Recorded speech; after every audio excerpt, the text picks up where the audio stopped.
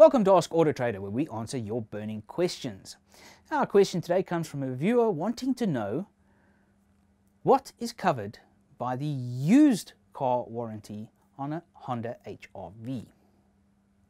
Well, if you are buying the car used within the warranty period as specified, well, they will cover all the normal things: manufacturer defects, materials of construction, and so on and so forth.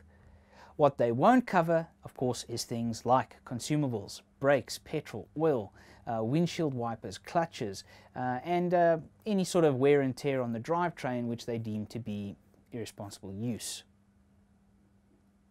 Well, there you have it, folks, your questions answered. If you have a question of your own, you can head on over to the Auto Trader website, go to the Ask Auto Trader icon, submit your question. You may just be seeing it in an upcoming episode.